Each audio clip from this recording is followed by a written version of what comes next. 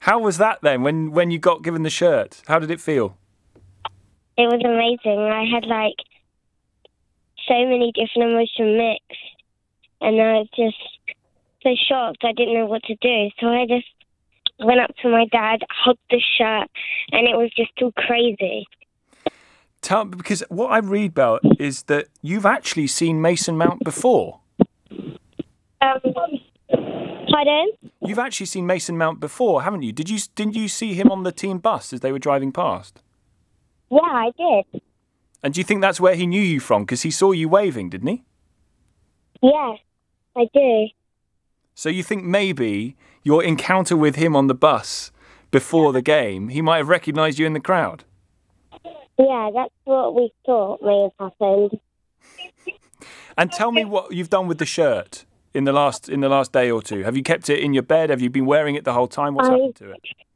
I've actually hid it in a drawer because I don't want anybody to touch it because it smells like Mason, and I'm worried if someone touches it, the scent is going to go. That shirt is never going to get washed, is it at all, ever? No, never. Is anything going to top that? I know England could win it on Sunday, but which would be a tremendous thing for everybody, but nothing's ever going to beat that moment for you being handed that shirt, is it? No, nothing. And I wonder too what you make of your dad taking you to the game. If he's got 2 tickets, he could have taken anybody, but there he is. He takes his 10-year-old daughter and you get the shirt at the end of the game. That is wonderful.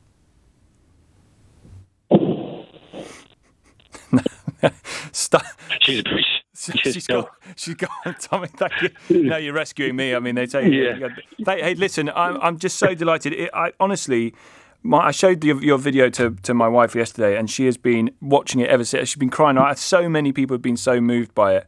Are you going to be able to get to the final? Do you think? Are you going to be able to get a ticket to go and give a shirt back to? We did put a plea out to someone to try and get Belle to the final. We are trying to get her over there to bring the good luck to the England team.